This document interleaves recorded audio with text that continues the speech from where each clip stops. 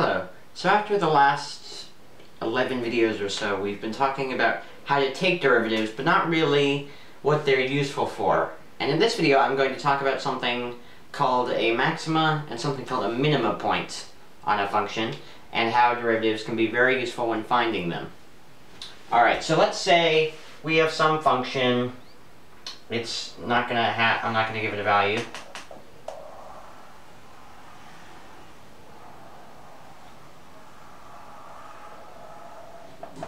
Let's say this point is undefined here, and then it slopes down. Alright, it's a weird function. It's a very weird function, but it's a function we're dealing with. Some f of x, right? Alright, so we have some y is equal to f of x here, some function. This is not meant to be overlapping. Yep. Now, the maxima and the minima points are used to find the highest points on a function and the lowest points on a function. So, I'm going to say that this is probably our highest point, right? Because we're assuming that these are going down to negative infinity. This would be then our global, which means across the entire graph to infinity, global maximum. Alright, now, there are also things called relative maximum and relative minimum points. Now, our minimum points themselves, our global minimum points, are down at negative infinity. We can't really define them. But a local minimum point and a local maximum point are defined between intervals. So let's say we have an x interval from here to here. This is our x interval. This is our delta x. Right? So if we only care about this section of the function, where is our local minimum point? Well, that's on the vertex. Right? Local minimum. Alright, so just in that small interval, that is the lowest point. And similarly, this is our local maximum.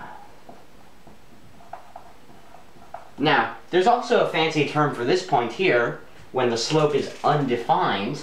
If you notice, taking the derivatives down here, at a vertex, the derivative is 0, right? And here, it's approached at the same angle from both sides. It's also 0. So, right? The d dx at this point is equal to 0. And the d over dx is equal to 0 here. Not actually the df or dy dx. But here, it's undefined. You're at this point that doesn't have a slope. You're just jumping from some slope, it's not quite like that, to another slope. It just switches automatically. It doesn't transition. And so you don't really have a slope there, because you can't just bring your values closer and closer and closer and keep taking the slopes. That doesn't work, because you're just completely going to a different point. You can't approach it without being completely inaccurate.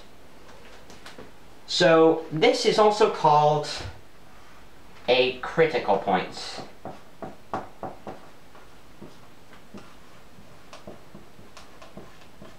And while you might not run into functions like this very often, you may, and it will be important to recognize these types of things. But how do you recognize a local maximum point or a local minimum point if you don't have a graphing board or calculator or whatever? Well, I'm going to show a different function for us to look at that is a bit more familiar.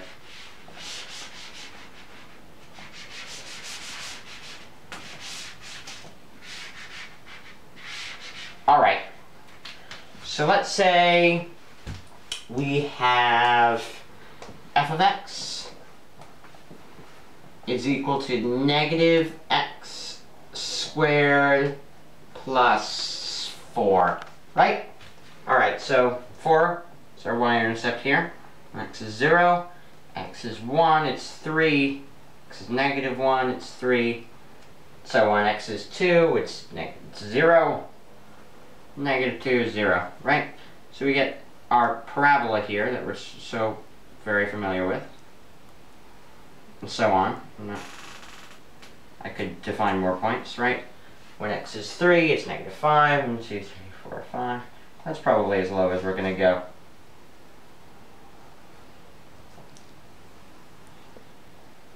Alright, so here's our parabola. Now, we know, because of the negative exponential decrease, the negative increase, you know, that these two areas of the function go down to infinity. So we don't have to worry about x sloping up over here at some point. That's not going to happen. The function doesn't let it happen, just logically. So we know that wherever this is most definitely our vertex. We also know, because of our equation, that this is the y-intercept, and so we could easily say 4. But how do we find this without just using the y-intercept? And there will be graphs when you can't do that. Well, the derivative of f of x dx will be equal to 0 there. So what's the derivative of f with respect to x, right? That is negative 2x, and that is going to be equal to 0. So now, that's a bit obvious. It has to be x for that to be 0. So x is equal to 0, and y and f of x is hence equal to 4. So that's the x we have a minimum point at. Now what if we have a slightly different function, and I don't think I'm going to graph it this time, so that we can get enough, now that we have an understanding. So let's say f of x is equal to, that was our maximum point, x squared minus, I'm sorry, yes, 4x plus 2. Alright. And we knew that last one was a maximum point because of its graph. But how do we know that something's a maximum point without its graph? Well, alright, so let's try to find the minimum point of this one. So, what's the derivative of this? 2x minus 4. Just, you know, by the power rule, is equal to 0. 2x is equal to 4. Since x at some point, whether it's minimum or maximum, is at, 2. Right? That is either a minimum or a maximum point. But how do we know whether something's a minimum point or a maximum point? Well, I'm going to show you one more graph,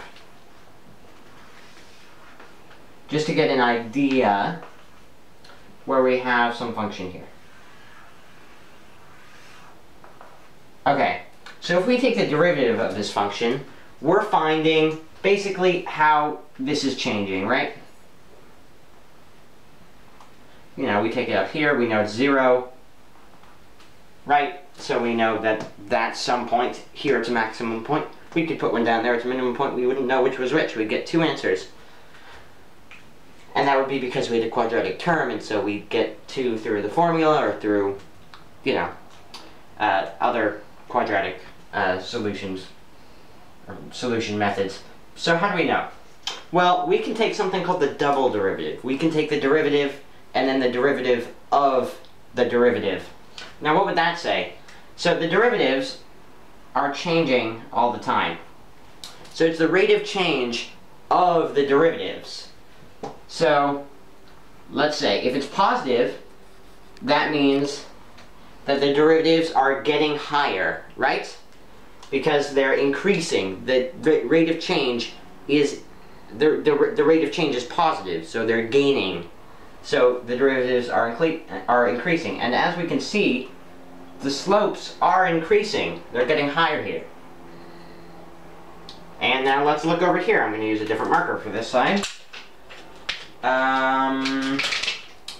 Right here, the slopes are decreasing. See, they're really high here, and they get lower and lower. They get to 0, and then they start decreasing. And then there's a point here called, new marker, the inflection point. And that's where the double derivatives shifts from negative to positive. It goes from losing a slope to gaining a slope. Alright, so what can we notice here? At a minimum point, slope is greater than 0. It's positive. That's our dy dx. And what can we notice about a maximum point? Right? Or double slope. Our double slope is negative, or our double derivative, which we could also write as d squared f dx squared. That's just fancy notation, is greater than 0. Alright, over here, the double derivative is less than 0. Alright, so we can use this knowledge to find out whether this is a minimum point or a maximum point. So, okay, let's take the double derivative of this function, or the derivative of the derivative, which is 2x minus 4. Well, just by the power rule, and we don't care about constants, that's x. No, I'm sorry, 2. That's 2. 2 is equal to our d squared f over dx squared. We don't put the f in the square because it's really just referring to the function. And that's positive, right? So that means this is a minimum point. So x is equal to 2 at a minimum. Exclamation mark.